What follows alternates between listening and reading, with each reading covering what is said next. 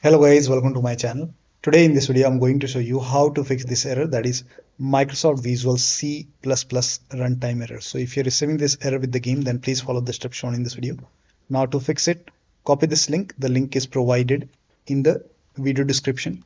Open this link in a browser. It will take you to Microsoft website. On this website, scroll down here, you can see Visual Studio 2015, 17, 19 and 22.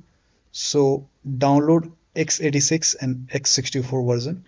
So click on x86 file and then run this exe file. Now if you see the repair option, click on repair. If you see install button, click on install. Click on yes to allow and then download this x64 file as well. Again run this exe file. If you see repair option, click on repair.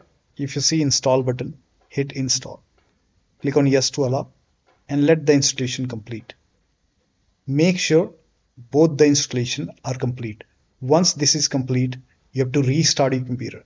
Restart is a must after this, or else you will receive the error. So restart your computer, and after the system restart, you can launch the game and then check. Still not working, then make a right click on the game, select manage. Now click on browse local files and then open this Tokyo Xtreme Racer folder, binaries Win64, and then make a double click over here, launch the game from the game installation folder. Still not working, then make a right click on the game, select properties and then go to install files tab and then click on verify integrity of game files. After the verification is 100% complete, launch the game and then check. So that should help you to fix the error. So that'll be all. Thank you so much for your time and please like this video and subscribe to my channel.